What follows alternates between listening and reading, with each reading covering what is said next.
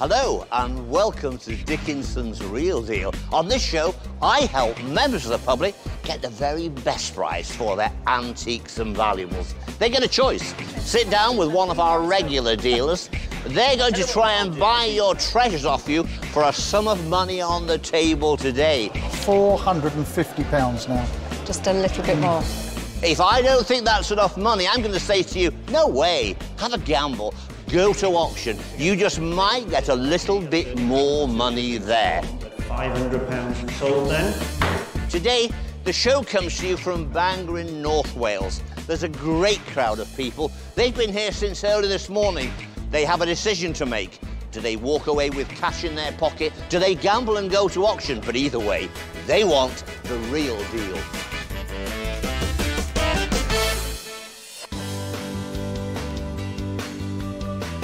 Our dealers have clocked in for another day.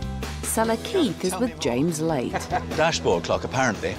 I think we need to know more about this before I put any money down. I'll let you know. I've paid quite a bit for it. I'm hoping to make a little bit extra, and that's what it's all about, really. I think if you make a little bit, you should go home happy. Let's see if James is in a spending mood. Well, it's a clock. It certainly is. Tell me more. Well, it's 10:25. It's a bit it's slow. no good. It's something I acquired off a friend of mine, maybe 3 months ago. All right. I've bought it off her to make a few pounds. And what do you think it is? Why is it at such a funny angle? I think it's been adapted to look like a desk clock. I Right. actually think it's a vintage car clock. All the vintage car clocks that I can recall seeing are always set into the dashboard. Now, if this was set into the dashboard, it would be drooping down, so you'd have to sort of go like that to look at the time. I know what you're saying, but as I said, I think it's been adapted. So you think So- you think this has been cut? Yes. At an angle? Yeah. So it's been ruined No. as a vintage car clock? No. It's been cut in half, Keith. It's no good to anyone. And so you're thinking it's dating from about the 20s? Possibly, yes. Yes. Yeah. I don't think it's any earlier than that, do you? Maybe. I mean, it's a nice quality dial, for sure, isn't it? Yes. And have you looked up this maker, George Gilmore? He's from Glasgow, that's all I know. Yeah. Whether Even I he's know still- that, because it says so on it, doesn't it? Well, does it? Oh, that's a first. And but it's a nice quality enamel dial. I'm not convinced that it's a car clock. I really haven't seen anything that looks like that.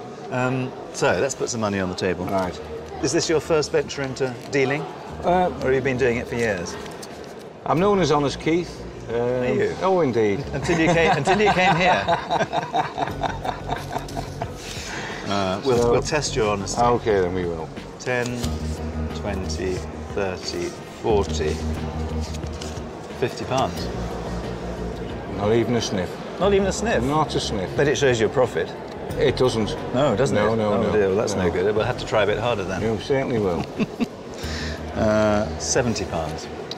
But you're still not impressed, are you? No. Here's David. Now, I'm watching from the sidelines here, and I know this has gone to the right man. What we're judging this as is a novelty item for a gentleman's desk. They are something quite desirable. 80 to 120 is what the independents have said. 70 is not a bad offer. If you fancy a gamble, you just might get a little bit more, but I don't think it'll be much more than £20 more, so it's your call. I'll try one more note, Keith. I'll stick a tenner down, so that's 80. Well, if you put one more on there, I'll be in profit. Ah, so now we know where we are. Yes. You've paid 80 quid for it? Yes. Do I want to pay more? That's the thing. Well, we'll gamble. So there's your tenner profit, £90. That's very nice. We've got a deal? We've got a deal. Thanks very much. Thank you very really much, are James. honest, Keith, aren't you? I certainly am. I was absolutely made up with James. He seems as honest as myself. I'm now the proud owner of a clock of unknown use. But will James make a profit? Find out later in the show. Next, it's time for Debbie to have a dabble. The little tiny scent bottle is sweet. Anything miniature always is good. Holds its value. A nice little novelty item. I am going to have a go at it. I'd like to get an extra £5 from them and just say, you know, it can go towards my holiday. It'll buy an extra martini, won't it? Well, let's see if Debbie takes to the bottle, Edith. Edith, Yes. you brought in this sweet little scent bottle with you Yes. today. Tell me all you know about it. Well, I acquired it when I was a young girl. I used to be interested in auctions, and I bought the box that it was in with a lot of other things, but this was in the... That was in there. In there. What I think it is a little scent bottle that would have been hung from a lady's chatelaine. That's right, yeah. The little bottle itself has an opening top. The glass itself is nice. It's in good order. It's what we call bohemian glass. Yes. And it's made by having white glass overlaid with blue glass and then etched back to create the design on the bottle. So I will be making you an offer, but it won't be a huge amount of money. Right. 10, 20 pounds. Edith, what do you think about that? Oh. You really screwed your face up there, Oh, didn't he? no. Yes, David. She screwed her face up at me, David. Well, you see, Debbie, Edith has brought along her treasure. It's somewhere between 20 and 40 pounds. Now, What do you think? well, what I think is this. Our dealers have got to sell it and make a profit. Of but at the course. same time, when we get senior citizens on the show, I'm a senior citizen, and they bring along their treasures, we've got to try and get the best price we can. I'm going to say, Debbie, can we just have a little bit more? It might not be the greatest profit, but it is pretty, and can we get another tenner out of you? I'll tell you what I'll do. If you'll give a tenner, I will give a tenner. I'll give Oh. a tenner. And then we know, There's my 10. and there's my 10, and then, darling, we know that you've sold your treasure and got a good price for it. Thank you very much. You're so spoiled. You're happy with your 40. I'm quite happy with That's that. fantastic. Thanks for bringing Thank it you in. so much. Thank you, darling. Thank you. David very kindly gave me an extra £10, which was wonderful. A shake of his hand would have been enough. Janice Kehoe has been joined by a bit of a wheeler dealer. I bought them at auction about 6 months ago on the phone. Paid perhaps a little bit over the odds for them, paid £600. I thought it was all right, but with a bar's premium, it was nearly 750. Best work your magic, Alan, if you want to see a profit. What have you brought for us today? I've bought this beautiful pair of Moorcroft McIntyre vases in the Alhambra pattern. And how long have you had them? Only about 6 months. About 6 months? Yeah, bought them at an auction. I saw them on the catalogue and Yeah. quite fancied them. I do collect Moorcrofts. Yeah. I've got about 4 or 5 cabinets full at home. I Yeah. hadn't got any in this pattern, so I was quite excited when I bought them. And since I bought a bigger vase in the same pattern. Right. And my wife, who's here, says I can only collect one of each pattern, so these have to go, I'm afraid, hopefully. OK. Now, they were made about 1900. I love the shape. It's shape. That's what the shape is attracts. beautiful. To me, the shape is the best part Amazing, about yeah. it. They do have some rubbing, I'm afraid, Yeah. to the gilding. Yeah. And Well, they're, that's over 100 years old. I It think is. You'd be worried if it didn't have that, I would think. apart from that, they're in reasonable condition. So I will make you an offer on them. Right, well, we'll see what we can do for Right. you. So 20, 40, 60, 80, 100 and £40. Wouldn't even buy one yet. Wouldn't even buy one? No. Gosh. Wouldn't even buy, as a pair, always a premium for a pair. I'll go a bit further. We've got 160, 170. Is that the best offer? Well, You haven't here's asked me. David. You haven't asked me the important question: how much I actually paid for them only 6 months ago. How much did you pay? I paid on the telephone £600 for them, £600, but that yeah. wasn't with buyer's premium, Yeah. which was over 20%. I actually paid over £700 for them. Right. At the moment, the independent valuers are saying 46. Yeah. Yeah. They are fabulous. Great looking lot, goods of the moment, still in fashion. Bidders out there at the auction could easily be fighting for such an item. Unless there's a lot more money on the table. See you at the auction, buddy. I agree with you. OK, right, I'll try and do a little better. So if I take that 10 away, we go up to £250.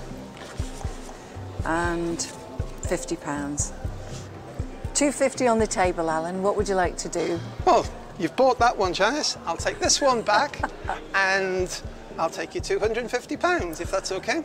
So I take it you're going to auction then? Well, if that's the best offer you can do, I'm afraid so. I'm afraid it is. I'll put that back. OK. Good luck. I hope you do really well at the auction. I'm sure I'll do a lot better than that. All right, thank you. Thank you. 100. Determination from Alan, but will he reap his reward in the sale room?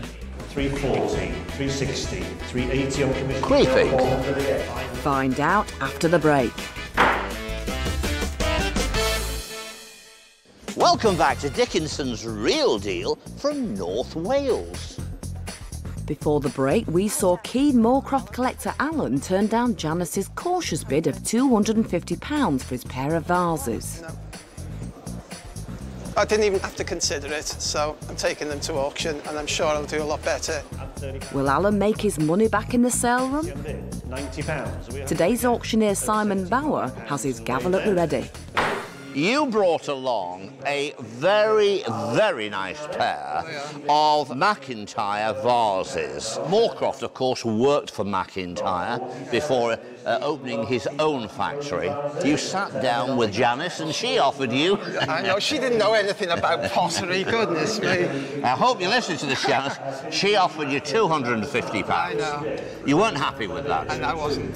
They are coming up now. The reserve is £300. That's a bit on the low side. Let's see what happens. We're straight in at £300. It's straight in. Straight in at 300. That's the reserve. 340, 360, 380 on commission. Creeping. At 400 bid, 420, 440, 460, 480, 500 at 500. 500, getting near to what you paid for them now. Anybody in the room now for another 20 at £500 and bid. You're all out in the room and the phone. It's with me on commission at £500 and sold then. £500, we have the usual dreaded commission to take on, and it makes £440. Yeah, not my best deal, no. He's a very shrewd buyer, this man. Not this time. But I think you brought them to the marketplace perhaps a little bit too soon. The real deal on the day, £500, take home £440. Chin up, Alan. You made almost double what Janice offered you. Back to the action in the den where Mark Stevens has been joined by Carol. Nice to meet you too. My expectation is that I'm going to get quite a lot of money for this watch. I've had it for a long time and I don't want to just let it go for nothing, you know? A very nice 9-carat half hunter. Yes. Where did you come by this? Well, from my father, and it was his father, so it was my grandfather's. Right, so it's been in the family for quite a while. A long time, yes. Right. One thing special about this, isn't it? Yes. It's got the magic word on it. Yes, begins with R. It certainly does. Rolex. Yes. Should we have a look? Yes, do. OK. There you got. Very nice casing in 9-carat gold. Yes. But when we push the top of the watch here, yes, and that reveals the white porcelain face with the word Rolex, yes, on the front of the dial. And if we turn the watch over, so we're going to open the back up. Now, in the back here, those are the 3 marks, hallmarks, and the full front end here is 375. Yes. But underneath there is a maker's mark, but it hasn't got Rolex on it. Oh. Because the mark, if I'm not mistaken, is ALD. Yes. Now, ALD is Dickinson Watch Company, and Dickinson were the official case makers for Rolex. All right. So it ties in perfectly. Yes. So it's very genuine. It's very genuine, but what we have to have, which is the key, is when we open, there we have it. Oh, yeah. Must be marked.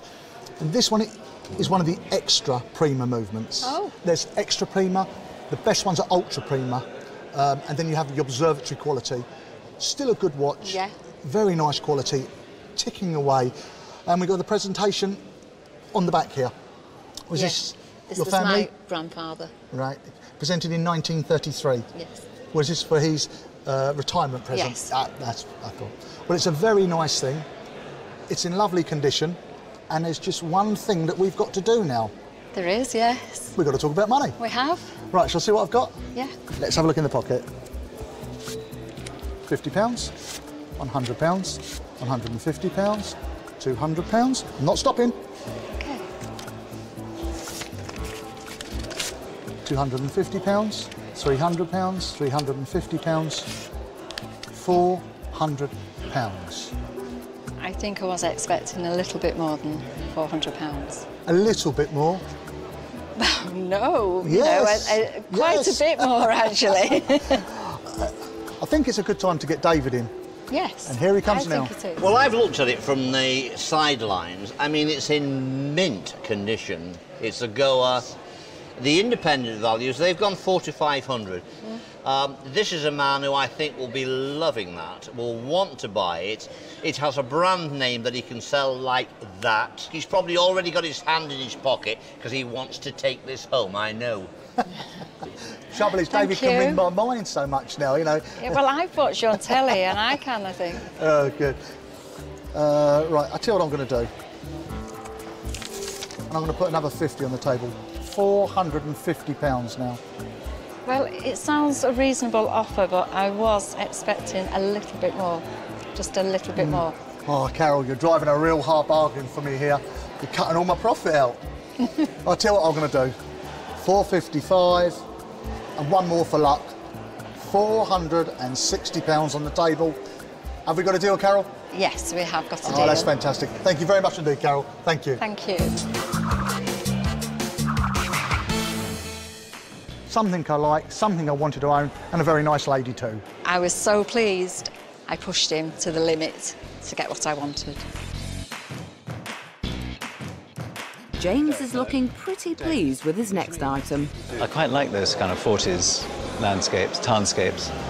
Don't know how much it's worth, but I'll have a go. I'm building a house at the moment, so I need some money to pay the bills, buy some slates with whatever I get. Just hope he's generous today. Well, let's see if you can concrete the deal, Derek. Nice picture. Yeah, I like it, yeah, and I'm glad you do. Yeah. I do like it, yeah, I think it's nice. It's very kind of evocative of its age, isn't it? Yes, yeah. Which is 1940s? I'm not sure when it was painted. It was painted by Fred Bottomley, Northern artist. Yeah. 1944, it was exhibited at the Royal Academy. So it probably was painted around about then, I would think. I'd have thought so, yeah. Yes. Probably, I mean, if you're a these bus fan, you might notice. Well, you might, but I think, you know, those ladies' outfits look very 40s, don't they? Yeah, yeah. So what's the history of it? How long have you had it? It was given to me by my aunt and uncle for Yeah. my 40th birthday. Right. Do you know where it is? It's Lord Street in Southport. Oh, right, OK. I don't know Southport at all. Yeah. But did the artist come from that part of the world? I believe he was Northern, Rochdale area, I believe. He studied at the St Ives School of Art. Oh, did he? Yeah, his name rings a bell, but I can't remember very much about him. I mean, so why are you selling it? It's been in storage the last 3 years Oh, is because it? I'm doing a self-build house at the moment. Right. And well, that's expensive, I need to isn't convert it? this into slates. I'm afraid the money's run out before the bills, so... Yeah. OK, so see how many slates you can buy with my offer. Yeah. We'll have a go. 51, 150, 250. Well, bearing in mind it was exhibited at the Royal Academy. Yes. I mean, I'm no art authority, but I'd have thought that would give it some value. So, anyway, we'll carry on. Put a bit more out. 250, 300. This is a big house, I'll need lots of slates. What's on the table there? A measly 300, David. Well, first of all, I know this area very well. This is Lord Street in Southport. The artist, Fred Bottomley, I don't know as well. Now, the estimate from the independent values and the auctioneers may be a little bit on the low side. They're saying 2 to 250. £300 is on the table. I don't think it's a lot of money for what it is. It's a nice image, so it's your choice. See if you can get any more. If you feel you want to gamble, it may be worth a gamble. He said maybe worth a gamble. He said maybe. Maybe. Maybe. All right, well, I'll put my hand in my pocket again. Yeah. So 350. Another 20 and I'll do it. 370. Yep. Or digging deep. Thinking of your poor roof. There we are. Thank you. 370. Thank you very much. Thanks very much for bringing it along. Thank you. I'll try and find it a good home now. More than £100 over the estimate. You did like it, James. The more I look at it, the more I like it. And I have a feeling once it hangs on my wall at home, it's going to stay there for a bit. Nice thing. Another loss. Oh, come on, James, be positive.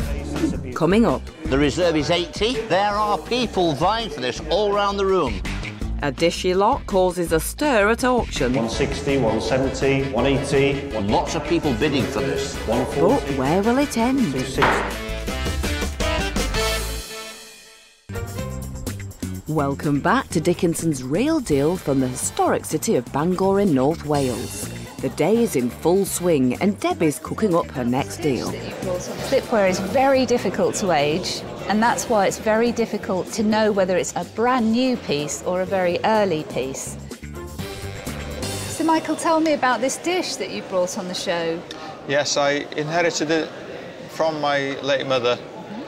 Before that, it came from her mother, and I'm looking to sell it. Right. It's too large.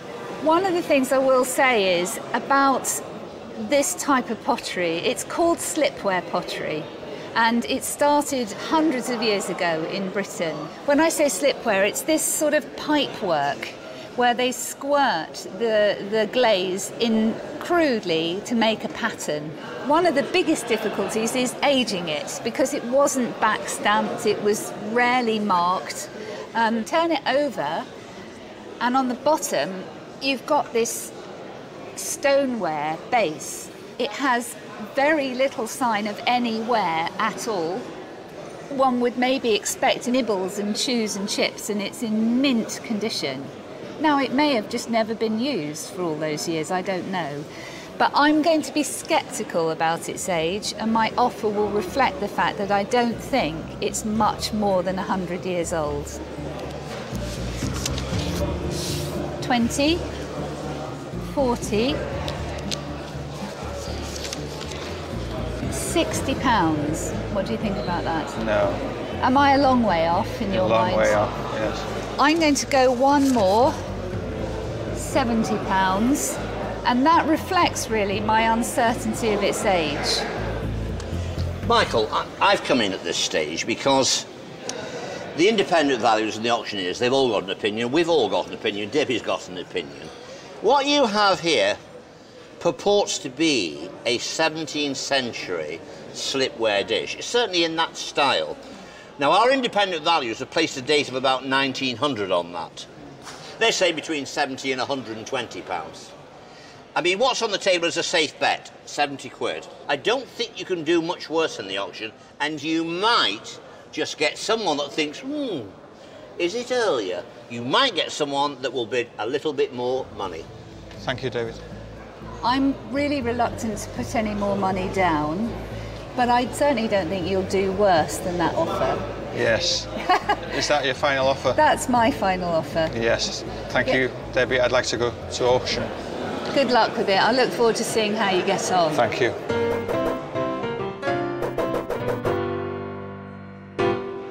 I think that I'm not worried that I've been unfair with the offer I made.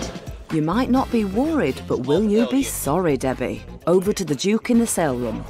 You sat down with Debbie, our dealer. She said, I don't believe in this, and so I'm going to offer you £70. You turn that down. Yes. You're gambling. You're here at the auction. It's coming up now. The reserve is 80. Is it going to make the £80 or more? And it's a beauty. Start with bid to me at £30 a start. On the slipware, 30, 40, 50, 60, 70, 80. It's at the reserve. 100, 110, 120. They like it. They're going for it. 140, 150, 160, 170, 180, 190. Lots of competition, lots of people bidding for this. 210 bid, 220, 230 on the back wall, at 230 bid, 240, 250 on the back wall, 260, 270. There are people vying for this all around the room. 270 and sold. 270. Gambler's gone down at £270. Take off the commission, and it's somewhere near to £238. What's your first reaction? Very pleased, actually. You're pleased with that? Under the current climate, I'm very pleased, yes. Michael says he's happy and satisfied. I'm happy and satisfied, taking home approximately 238 quid. The items are still coming in thick and fast here in Bangor. Silk printed commemorative for Queen Victoria's Silver Jubilee. I think it's quite unusual, but how saleable it is, I'll have to think. Best think fast, James. Let's get the deal underway. Donna, hello. Hi. Very nice to meet you. I'm James. So tell me what you brought along. This looks very interesting. Basically, it's just a piece of silk with a bit of history about an orphanage. So it's printed silk. Yeah. And it's dated 1887, so that's Queen Victoria's Reign. Silver Jubilee, or was it Golden Jubilee? Golden Jubilee, Golden. That's right, so 50 years. A lot of printed silk commemoratives. I've never seen one from an Indian. And it's a fantastic kind of brown-nosing letter, isn't it? Mm-hmm. It's telling her how marvellous she is. Yeah. And that in her name, this fellow, Hafiz Sheikh Abdul Karim, is going to found an orphanage in Meerut. Do you know if it's still going? To my knowledge, it is, yes. You looked it up, have you? Yes, on the internet. That's interesting, yeah. And it is actually still going. Yeah. And this was obviously printed in India, sent to England. Yeah. I mean, I don't know whether this was the only one or whether he printed lots of them and they were given as souvenirs. I've no idea. And what about the bag? I don't know if the bag came with it. I've always known it to be kept in here. Yeah. My feeling is that this is possibly being made later to fit this. It doesn't quite look 1887 to me. And I think it's an unusual item. So what's the history of it in your family? It was my mother's. I remember that she used to show it as we were children. Yeah. She'd pull it out and often show it to us and say it could be worth a lot of money. Then it was put back. And then when she unfortunately died, I came across it and I've kept it basically ever since. Yeah. So, you don't want it anymore? Well, I'd rather see it in a museum where... So it's over to me? Yeah. Basically. Put some money on the table. Hard thing to value. 20, 40, 60, 80, £100. Are you impressed with that £100? Maybe. Well, I have to tell you, it's very interesting. Now, our independent values and auctioneer, they haven't gone for this at all. They've gone 30, 50 pounds. You've gone £100. I can't fault that. I couldn't even think of sending you to auction. I think you'd have to go with this. Rather than gamble at auction, that is a good price. So I think that's good advice, Donna. Are you happy with that? Yes, I am. OK, yes. we've got a deal. Yes. Thank you very much Thank for bringing it along. I was quite surprised that the off-screen people valued the silk at, what was it, 20 to 30 or something? And I went straight in at 100. Nice thing. Pleased with it.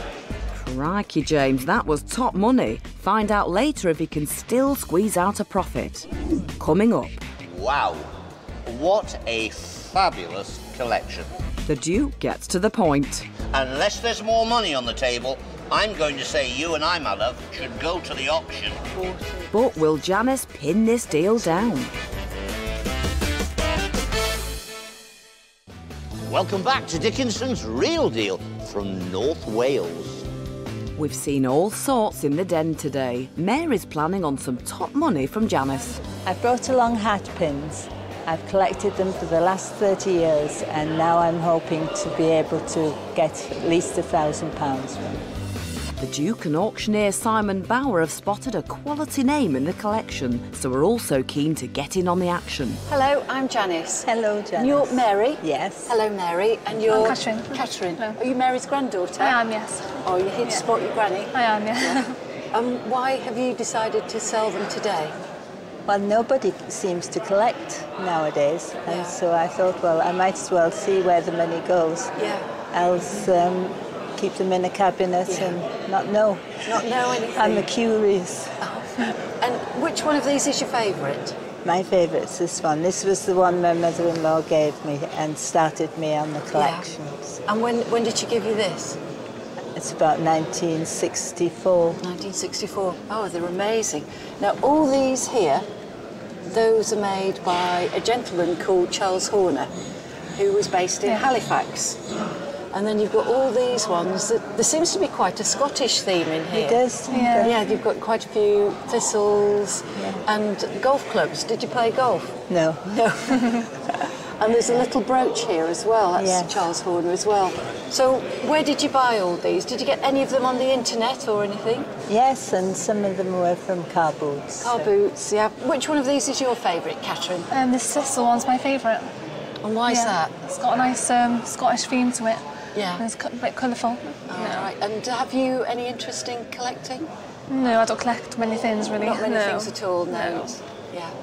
We've got the silver ones that are all Charles Horner here. That's where all the value is going to be in the hat pins. And these groups here, all different materials, still very collectible, but not quite the same value.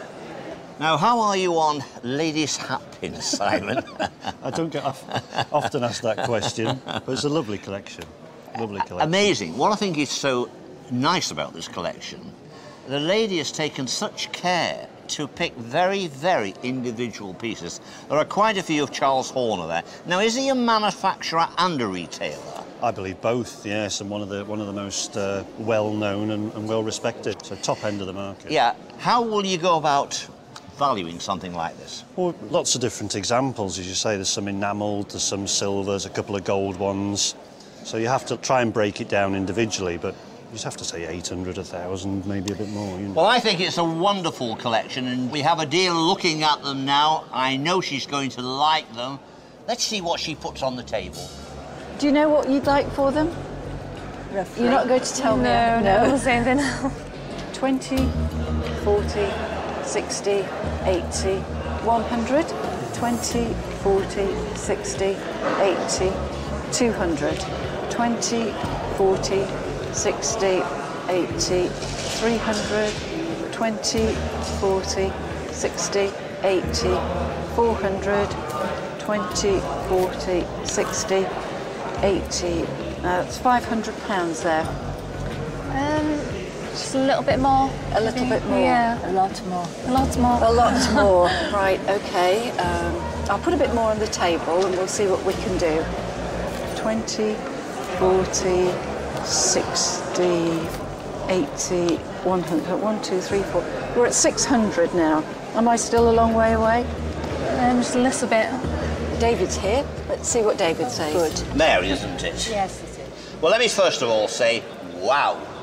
What a fabulous collection. How many years have you been collecting these? Over 30. Absolutely superb. It's not going to surprise you when I tell you £800 to £1,200 is the estimation from the auctioneer and from the independent valuers. Now, I think the offer on the table is sensible, but I don't think it's good enough. I think to do this collection justice, unless there's more money on the table, I'm going to say you and I, my love, should go to the auction and maybe there'll be lots of ladies looking for hat pins. Absolutely extraordinary collection. Thank you. OK. I'll put some more money on the table. 20, 40, 60, 80. Now we're at 700. Goes to auction. Look at Goes auction, I think. What about if I put another £50 down? And then that's 750. What do you want to do? Do you want to fancy the auction? You're going to auction? I think, yeah. Oh, well, have a really good time at the auction, and I do hope it does well for you.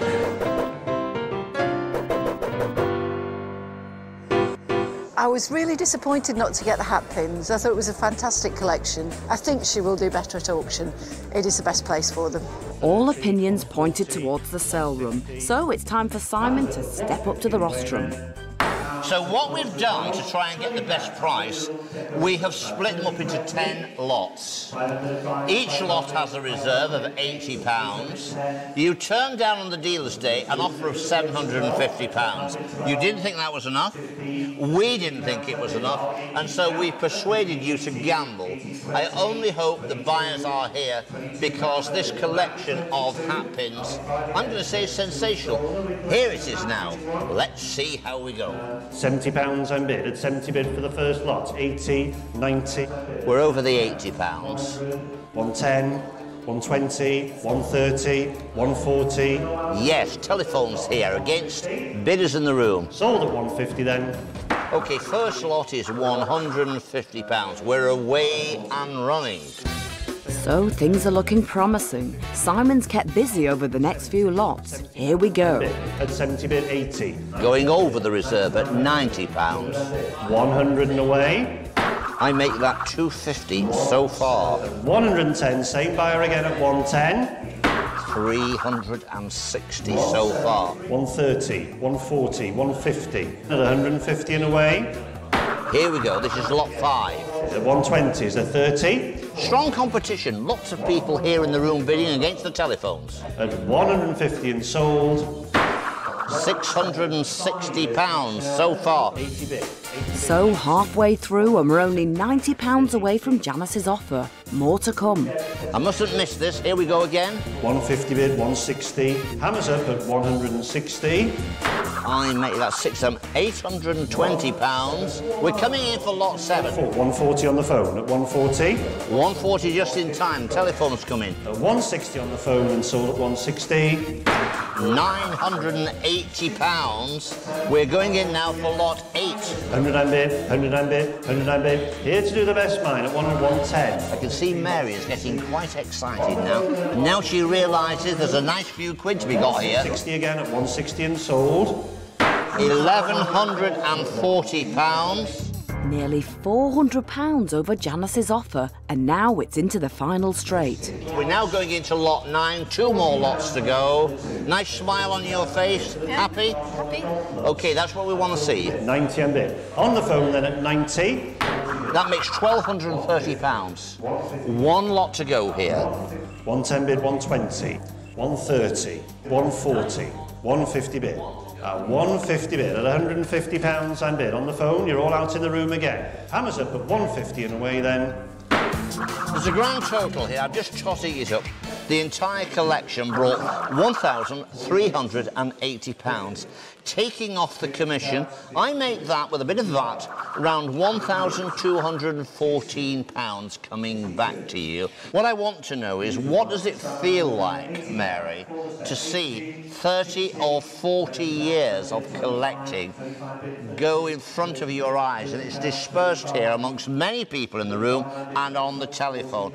£1,380. What have you got to say? I don't know, I'm bewildered. Has it brought more or less than your anticipation, more than you hoped? A lot more. Congratulations on your collection, Mary. A fabulous result. £1,380, taking home £1,214. Now that is what I call a real deal.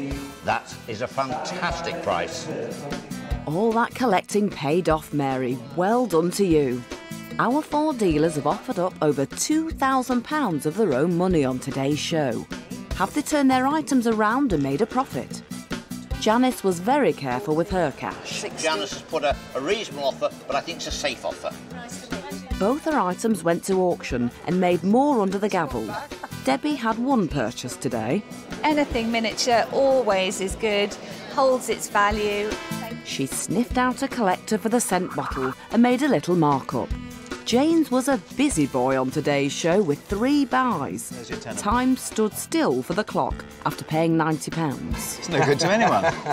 As it's still unsold. I have a feeling once it hangs on my wall at home, it's going to stay there for a bit. Another loss. Well, you knew that was coming, James. The painting is now taking pride of place in the late residence. Are you happy with that? But after paying way over the odds for the commemorative silk, James still managed to make a tidy profit. And finally, we come to Mark. Okay. Oh, Carol, you're driving a real hard bargain for me here. You're cutting all my profit out.